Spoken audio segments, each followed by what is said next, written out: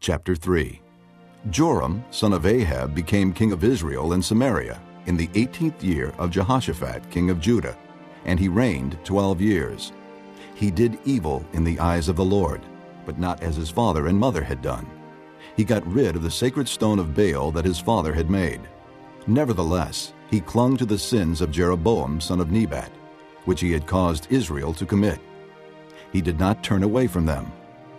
Now Mesha, king of Moab, raised sheep, and he had to supply the king of Israel with 100,000 lambs and with the wool of 100,000 rams. But after Ahab died, the king of Moab rebelled against the king of Israel. So at that time King Joram set out from Samaria and mobilized all Israel. He also sent this message to Jehoshaphat, king of Judah. The king of Moab has rebelled against me.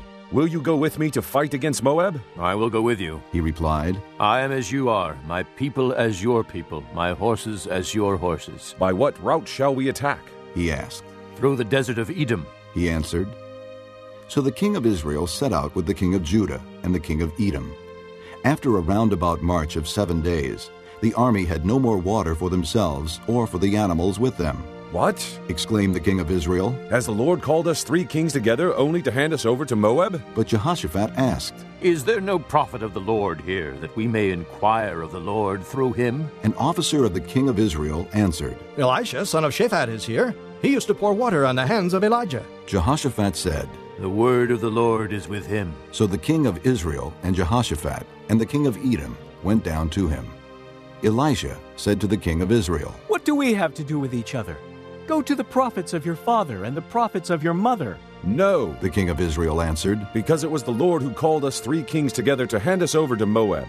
Elisha said, As surely as the Lord Almighty lives, whom I serve, if I did not have respect for the presence of Jehoshaphat, king of Judah, I would not look at you or even notice you. But now bring me a harpist. While the harpist was playing, the hand of the Lord came upon Elisha, and he said, This is what the Lord says. Make this valley full of ditches, for this is what the Lord says. You will see neither wind nor rain, yet this valley will be filled with water. And you, your cattle, and your other animals will drink. This is an easy thing in the eyes of the Lord. He will also hand Moab over to you. You will overthrow every fortified city and every major town. You will cut down every good tree, stop up all the springs, and ruin every good field with stones. The next morning, about the time for offering the sacrifice, there it was, water flowing from the direction of Edom, and the land was filled with water. Now all the Moabites had heard that the kings had come to fight against them. So every man, young and old, who could bear arms was called up and stationed on the border. When they got up early in the morning, the sun was shining on the water. To the Moabites across the way, the water looked red, like blood. That's blood, they said. Those kings must have fought and slaughtered each other.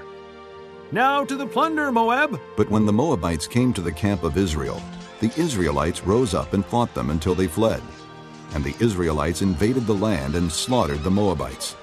They destroyed the towns, and each man threw a stone on every good field until it was covered.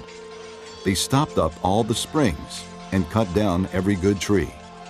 Only Kir Hareseth was left with its stones in place. But men armed with slings surrounded it and attacked it as well. When the king of Moab saw that the battle had gone against him, he took with him 700 swordsmen to break through to the king of Edom, but they failed. Then he took his firstborn son, who was to succeed him as king, and offered him as a sacrifice on the city wall. The fury against Israel was great. They withdrew and returned to their own land.